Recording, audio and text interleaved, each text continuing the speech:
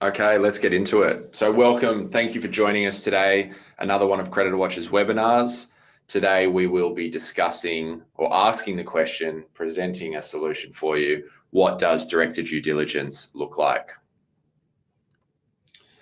My name is Patrick Coughlin, CEO at Creditor Watch. As most of you would know, plenty of people joining us again. Thank you for that. A little bit of housekeeping. So please do ask questions. As always, I try to get to them in the webinar itself, but if I don't, I will get back to you, or someone will get back to you within sort of 24 hours. Similar time frame for the slides, and a recording of the webinar will be sent out as well. If there's anything that you do want to get in contact with us about more urgently, then of course, plenty of contact us options, phone call, live chat on our website, email, etc. So please don't be shy. We like to be able to answer questions. Today's agenda, obviously touch on Creditor Watch very quickly. We're going to understand potential director risks such as insolvency and bankruptcy. Look at some statistics that link in with adverse cross directorships, bankruptcies, company failures, what we're seeing out there. It'll be off the back of our most recent small business risk review, but also a few stats that we've pulled from AFSA, which is the government department that looks after personal insolvencies. A live demonstration of Director Due Diligence in all its glory, of course. We wouldn't miss out on that. And I will obviously try to slip in a poll question along the way too. So who are we? We are Creditor Watch, Australia's leading commercial credit reporting bureau with over 50,000 customers around Australia, a wide variety of credit management tools, reports, scores, solutions, software, very tech focused here over at Creditor Watch. We are releasing new products and features on a very regular basis. And as you can see here, this is just a quick snapshot of what we can provide. Credit reports, very strong in the monitoring and alerts sector. Data Logic Plus is our trade program. Director Due Diligence, what we're talking about today, is the most important thing today, obviously, is looking at the individuals behind a company. Okay, so previously we used to have two sort of features or products called cross-directorship alerts and Bankruptcy Plus. We've combined them together to talk about and call it Director Due Diligence, a single subscription, a single offering, which will obviously provide the ability to cover both the adverse against the directors and shareholders behind a business, but also get the ongoing due diligence as well via the adverse cross-directorship feature. Apply Easy is our online credit application, automated decisioning solution, and of course PPSR Logic. I will touch on Data Logic Plus as well. We've just released a new sexier looking version, much more insightful, some fantastic figures, easy to find everything. It's got a nice overhaul, lick of paint, but also a lot more data in there as well. So if you are a Data Logic Plus customer, please jump in there and have a look. If you've got any questions, let us know, but we'll be doing a webinar on that, and EDM and our sales team will be reaching out to you to answer any questions that you might have about that. But let's continue on. So Creditor Watch objective here at Creditor Watch is our goal is to make it as easy as possible to identify credit risk and minimize bad debt. That's upfront and ongoing due diligence. Assessing the individuals behind a business forms a big part of this, and that's why we have developed Director Due Diligence, which is obviously what we're looking at today. So some of you may have joined me for a previous one that I ran a few months ago, and we got some really good feedback on the way that we kind of introduced it and got you to start thinking about it. So we've gone with a similar journey, similar path, similar way of communicating that. And what we're challenging you to do, or getting you to do, is imagine you are about to join a board. Now everyone's mind probably goes straight to Westpac. I'll talk about that. Just imagine you are joining a board. There are certain things, possible risks that you need to consider along the way. Regulatory risk, okay? Where you might be liable should the company breach the law. So very topical given what Westpac is going through, and a number of other companies in that KYC, AML, AUSTRAC space. Financial and insolvency risk, where you may be liable for an organisation's debts, Board performance, ideally you want to be getting along with the rest of the board, working in harmony, being effective and efficient, but also fulfilling your fiduciary duties. And of course, reputational risk. As a director, the company's performance is a reflection upon yourself. So if you are joining a company that is already struggling, you're coming on board to hopefully turn it around, great. But what happens if you join a board that you think is in a great position, and the company, sorry, you join a company on the board that you think is in a great position, and all of a sudden it goes into administration or worse? What does that do to your reputation going forward? So it's a really good way to think about it. As a credit manager, finance manager, CFO, accounts receivable manager, someone who's responsible for possibly credit risk, or even on the other side, supplier risk. Plenty of our customers now monitoring their suppliers from a procurement point of view, as important sometimes as keeping an eye on your debtors. We want you thinking about these sort of things when you are bringing on a new company, or when you are assessing the credit risk of existing customers. It's a really good way to think about it. It's a really good way to put yourself in the picture, so you can, take the care that's required and understand the importance of understanding potential director risks that exist. So some questions to ask, documents that you would be reviewing if you were joining a board, and similar process to go through.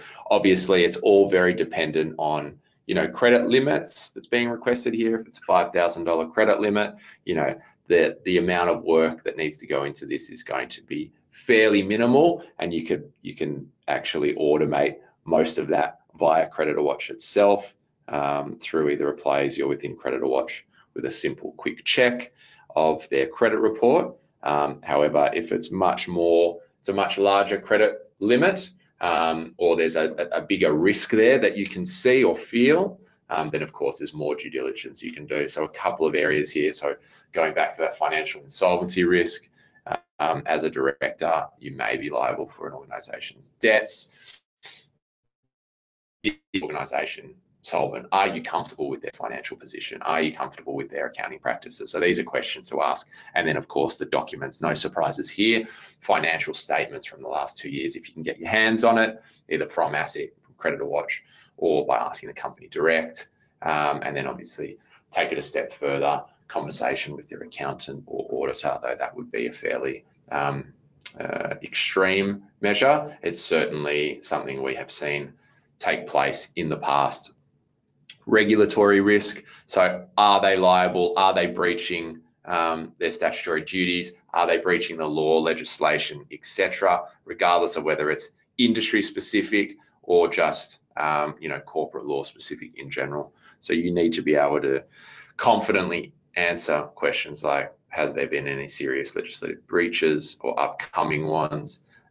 Are they flagging issues?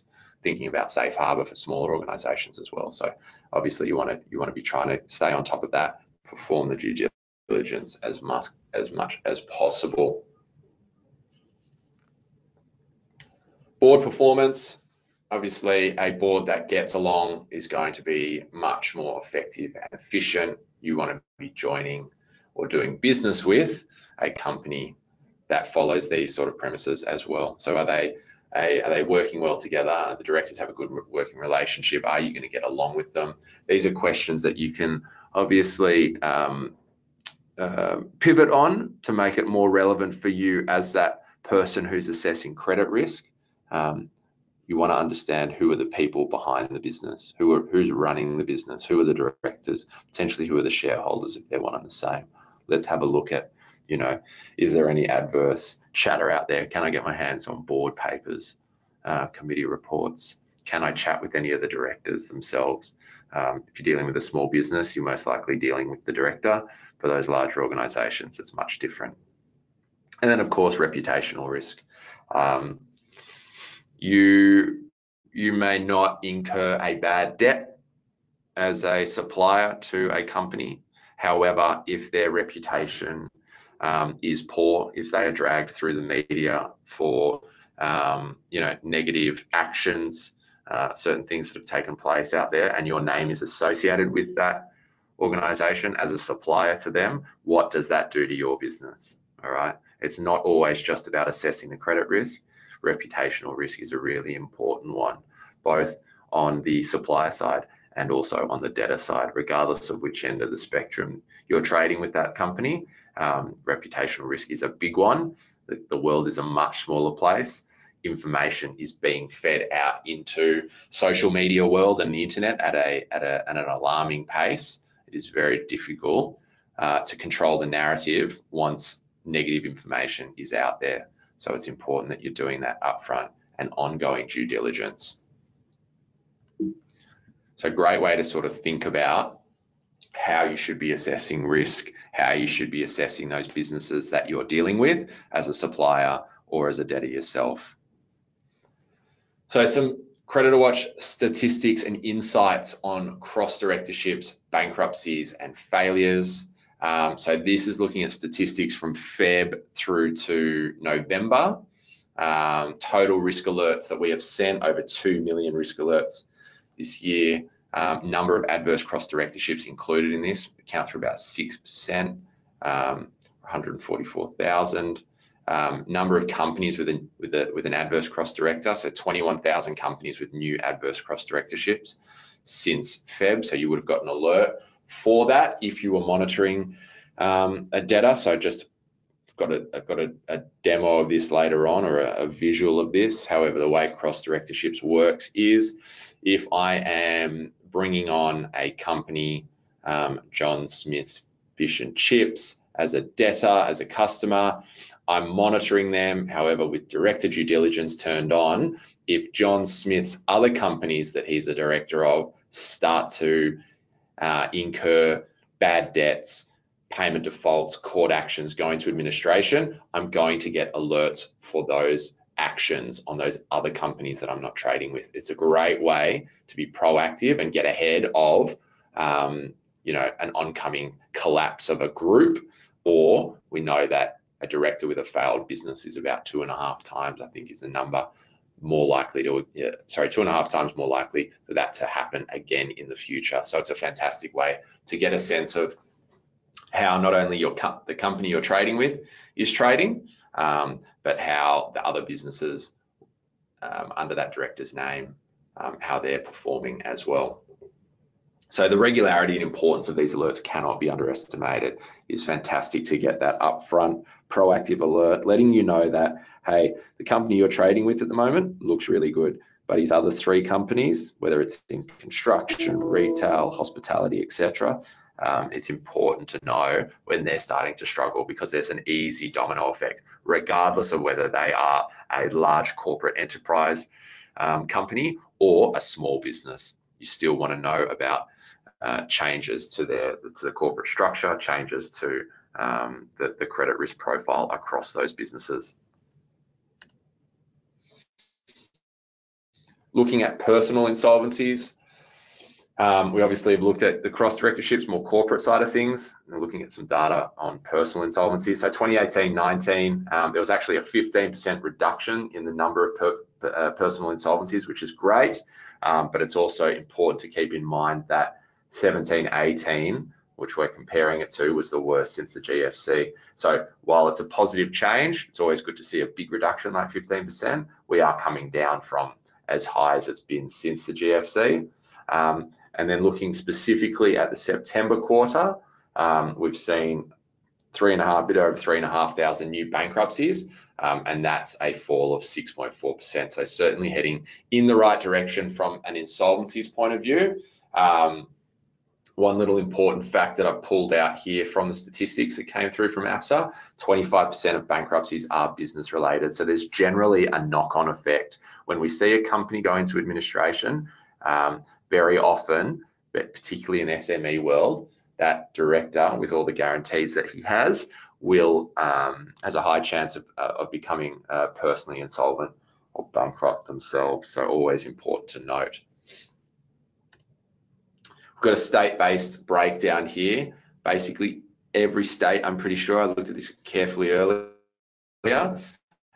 has seen a reduction in personal insolvency activity. And obviously that is the same across the nation as well, which is a very positive thing to see. Typically, what we see is the personal insolvency as the end of a downturn. So we know that what happens first is the companies get into trouble, and then the directors are affected, and then we start to see personal insolvencies. What we're starting to see now, for those of you who joined us for the last small business risk review that I did and have read anything about it in the media of late, is that we're starting to see an uptick in pre sort of insolvency indicators. So things like payment defaults, court actions, winding up notifications. We know that they're the first indicators of oncoming trouble for the economy and for corporate business failures, because what happens is payment default turns into a court action turns into winding up turns into an administration, and we're certainly going to see it get tougher before it gets better, harder before it gets better. And what we're also knowing is SMEs in particular being squeezed at both ends of the spectrum. Their suppliers want to be paid quicker and their debtors are paying slower. All right, so that means a real strain on their cash flow.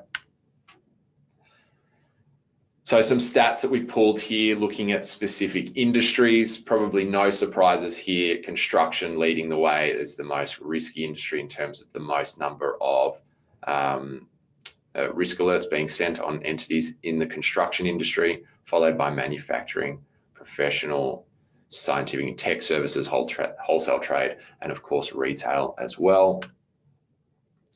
Having a look at court actions, top 5 worst performing industries across the nation: construction, professional services, retail, manufacturing, wholesale trade. So the same 5 showing up there in a slightly different order, but of course, probably no surprise to anyone who is in any of those industries specifically. Construction wouldn't be a surprise to anyone, even if you're not operating in construction. We've already seen a big downturn in construction out there, as well as new buildings and new homes.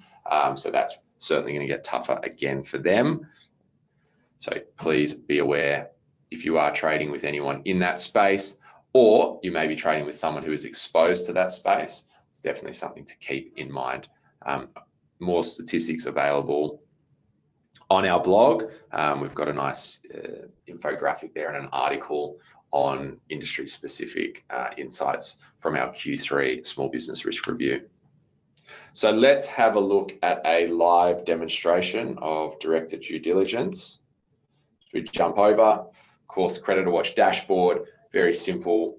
Type in a business and it will take you through to that particular credit report. Okay, now I'm not going to go through the whole credit report, and I do have a couple more that I've prepared earlier, but what we want to look for here is important cross directorship. So imagine this is it's either a bad company or a clean company that looks like it's trading well, no signs of adverse information.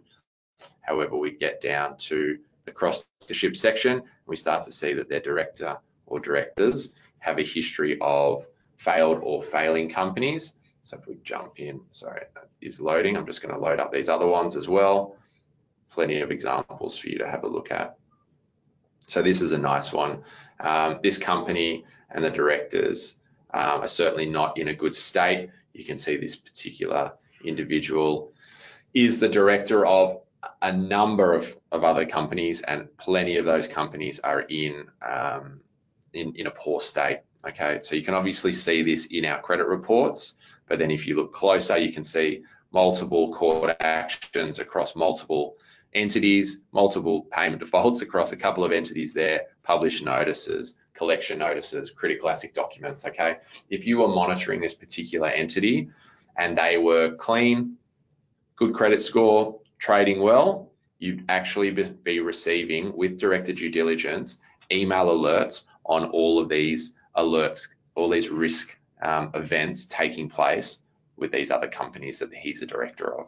Okay, it's inevitable that all of these entities end up falling over. So what you want to do, you want to be at the very beginning of that. You want to know that those alerts are coming through, start reducing that credit limit, outstandings, potentially moving on to COD, because you're not comfortable with the exposure that you have as a result of their failing corporate structure or failing companies outside of the one that you're trading with directly.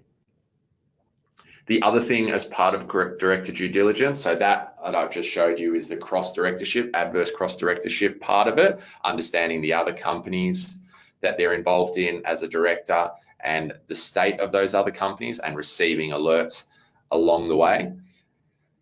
The other part is looking at the director themselves or the sole trader in this case and seeing, are they a possible bankrupt? Have they been bankrupt in the past? Are they currently bankrupt? That sort of thing. So we can see here, this particular individual is an undischarged bankrupt. Since that took place, he's had a number of defaults against him as well. So we can see $2,500 here, $8,500 there. Would you do business with someone that has been or is currently bankrupt as an individual, or if they are a director? The answer, I would assume most of the time, is going to be no. Even if it is yes, you would certainly want to know about it. So this is the part where, as part of the upfront due diligence, or if you're just doing a review on a potential customer, you want to know upfront, do they have any adverse cross-directorships? Have they had previous failed companies?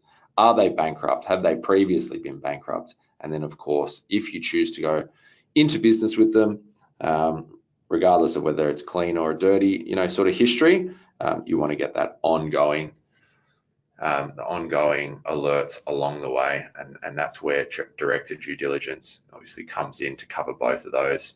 So if we have a look at the alert section here within Creditor Watch, we can see the normal things coming through, defaults being lodged, but then we've also got adverse cross-directorship actions as well. So you're getting those alerts coming through. Very simple. Click through to that particular entity. You can see their strike-off action, and we can have a look at the data here. This person is a potential bankrupt, as well as having a number of cross-directorships. So it's a great way to understand exactly what sort of state this particular entity and individual is in.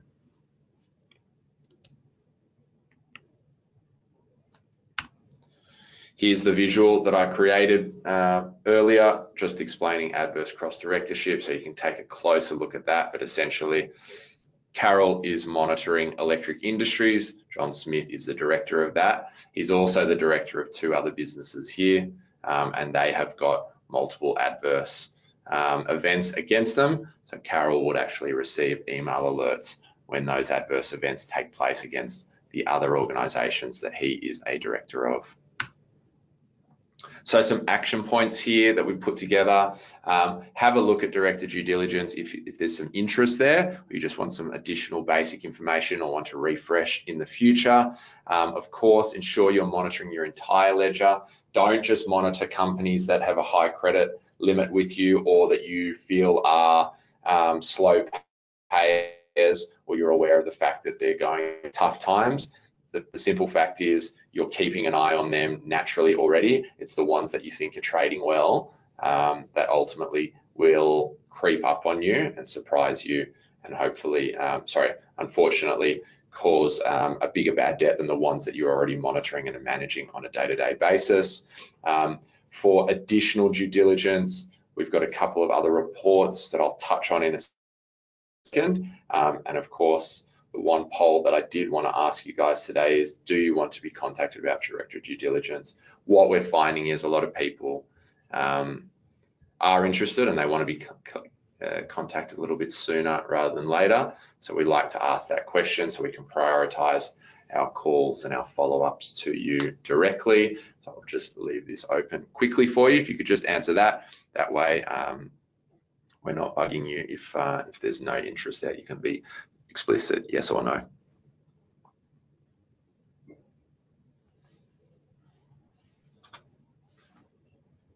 Leave it open for a couple more seconds.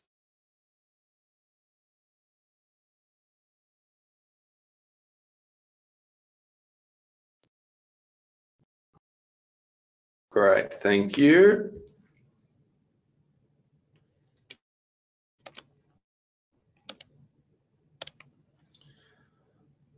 So additional due diligence that I had here for those bigger credit limits, riskier deals. If you just feel that you need some more information, of course, we've got UBO reports, which is going to have a look at the ultimate beneficial owner of a company, looking through the shareholders. You can then run KYC, AML, anti-money laundering, know your customer screening checks against individuals as well. That's going to flag if they are a politically exposed person, there's any adverse media against them, any sanctions anywhere in the world. Really nice checks to be performing there. And of course, take it a step further, look at land titles or property reports on individuals. It's a great way to understand, you know, do they have property? Is there any equity in that property? You know, when you're dealing with, you know, personal guarantees, if they've got no assets, personal guarantee is not going to be overly beneficial in the long term. Okay, so just a few other things there, just links with a little bit more information, but of course, feel free to reach out and ask us questions. So what's next? So upcoming webinars, I think we've only got 1, maybe 2 left for the year. The year is quickly running out on us, already the end of November. Plenty of resources here. We'll obviously send out slides, send out a recording of today's webinar. But if you want a demonstration of Director Due Diligence, or maybe you want it turned on for a week, please do get in contact with us. Even if you've said yes to, do you want to be contacted, that's great. That's a great first step. We'll be in contact ASAP. But if not, if you have a little read about it and you think about it, contact us later. Any sort of support queries, we're open and ready to answer them. Live chat, email, phone calls, etc. So don't be shy. Of course, connect with us on LinkedIn, Twitter, Facebook. If you're using those as well, we send out plenty of pictures and updates on products and news and whatnot. We're getting more and more that we're filtering through those channels. And that is it for today. I know that there are a couple of questions. Let me just have a look here. Question here. How do you know if the directors are obviously getting along? Yeah, it's a good question. Look, and it's a fairly generalized statement that I make earlier, but you can obviously filter through, depending on how big the organization is. You can obviously look at things like newspapers for those public companies. Journalists today are fairly savvy to get a feel for whether boards are actually operating well or not. And of course, there are the AGM that you can attend or at least monitor as well. For smaller businesses, much more difficult, but you typically find that a director is the business owner and operator as well. Would the board ever give out their board papers? Yes and no. Again, depending on the size of the board, or the company rather, you can certainly get access to things like that.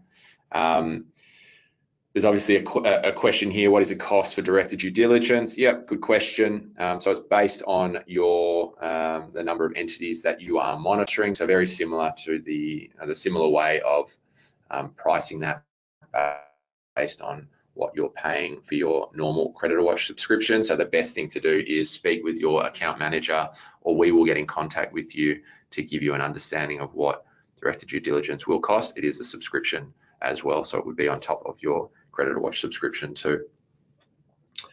And that is it today. Very easy couple of questions there. Hopefully I've answered them. If not, please, as I said, get in contact and challenge us on my answers there. But if there's nothing else, I appreciate your time today. Thank you for joining us. Have a fantastic day. Have a Christmas. If you don't join us again, have a great Christmas and New Year's break as well.